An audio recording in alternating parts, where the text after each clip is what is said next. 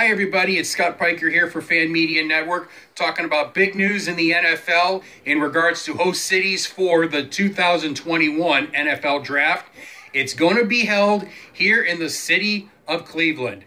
The third time is the charm for the city of Cleveland in its attempt to win the bids to host the NFL Draft. They tried for 2019, which was awarded to Nashville, and was a great time that I was there. So Cleveland, if you saw what was in Nashville, it's going to be an electric 3 days, both from a fan aspect and economically for the city of Cleveland and the entire Northeast Ohio region. The only difference is it's just going to be Cleveland. It will not involve the city of Canton in the Pro Football Hall of Fame. So can't wait to see what will happen in April of 2021.